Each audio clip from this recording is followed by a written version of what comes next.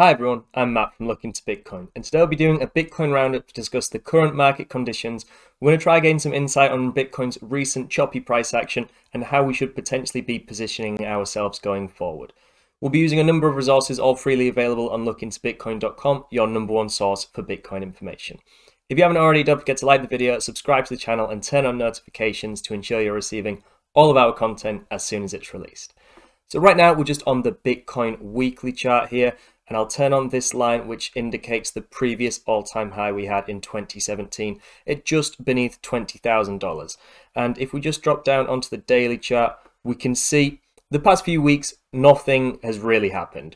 We've been chopping around $20,000 to $22,000 ish, and even if you're on social media sites like Twitter, Instagram, Reddit, Facebook, it's going to seem like every up move is the start of the new bull market and every down move is the start of an even new lower low in price action.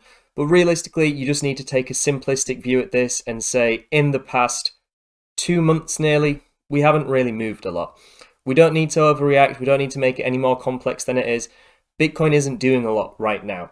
We can see there are potentially areas where we've made higher lows as Bitcoin has slowly crept up in price and slightly higher highs. But to be honest, until we actually break out of this range of $22,000 to $23,000 or break beneath, until we convincingly go either way, I'm not putting too much emphasis on current price action. It's simply not really doing anything interesting.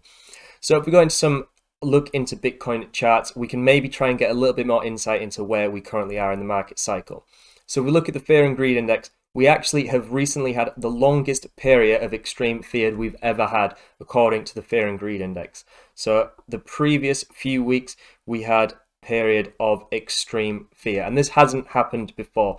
If we scroll down, recently, we have actually come out of this slightly. We're now in just a period of fear in the market. But every time this has happened historically, where we've had these long extended areas of extreme fear, and then just come out of it like we did in 2018, 2019 here, and after the COVID 2020 crash, and even more recently, after the first drop-off we had from above $60,000 to around $30,000, we had these long periods of extreme fear. In each of these circumstances, once Bitcoin had actually left the period of extreme fear in the market, Bitcoin's price action actually reacted fairly positively, so we'll just have to wait and see if that's the case this time.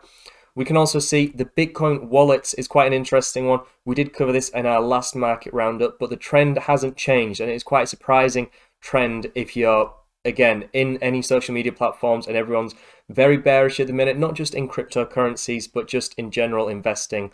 We can see that over the past few weeks and months, the amount of wallets holding at least one Bitcoin has absolutely skyrocketed. It seems a lot of retail interest, a lot of people trying to stack sats and gain their first coin have not been fazed by this recent dip in price. And the number of wallets containing one Bitcoin has gone absolutely parabolic and has reached new all-time highs. So potentially people are taking advantage of what some may consider a discount in Bitcoin's price action. These strategic investors are trying to position themselves for the upcoming cycle. Again, this is one where we'll have to wait and see, but a lot of people are seemingly taking advantage of the current situation. Next, if we go into the 200-week moving average heat map, we can actually see we are beneath the 200-week moving average. And if we look at previous instances where this has happened, and we've actually had one of these heat map dots beneath the 200-week moving average, historically this has only happened twice. So in 2015, we had one dip beneath and one dot beneath the 200-week moving average, and same again for the COVID 2020 crash.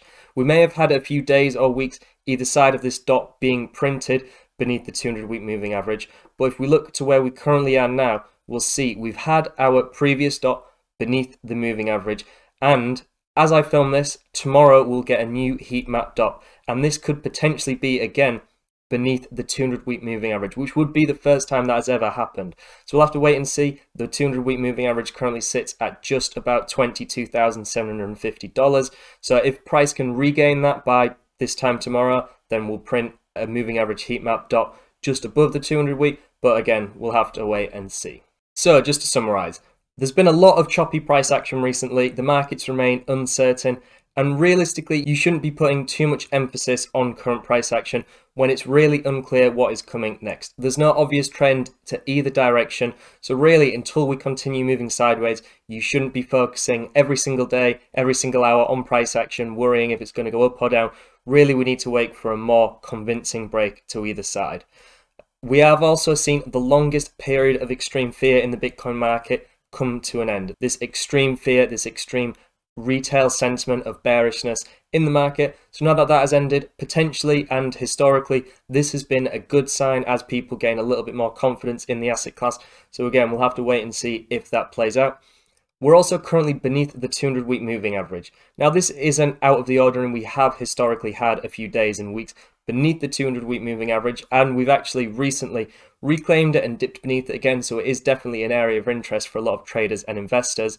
But we do have the possibility of printing the second consecutive heat map dot beneath the 200-week moving average, which has never happened before. So we'll just have to wait and see how that plays out too. But ultimately, global fundamental factors are still having a large influence on not only the cryptocurrency and Bitcoin market, but all markets in general. A lot of talk about interest rates, recessions, economic downturns, etc. is all giving investors and general traders mixed signals of, is the upcoming weeks, months and years going to be more bearish? Are we going to see more downside across all asset classes? Or are we talking about bottoming out and soon prices are going to start rising again? Ultimately, no one knows. Everyone can have their best guess, but it doesn't really matter until it's made obvious if we are continuing to the downside or we have potentially entered a new cycle. Regardless, though, we are seeing a lot of investors completely disregarding current sentiment and continuing to stack sats, as we saw by the amount of wallets holding at least one Bitcoin, which not only has hit new all-time highs, but continues to increase at a substantial rate. If you like this video, then please visit lookintobitcoin.com, where you can also consider becoming a site subscriber to gain access to live chats, in-depth newsletters, indicator alerts, private trading view scripts, and more, all for a fraction of the standard industry price.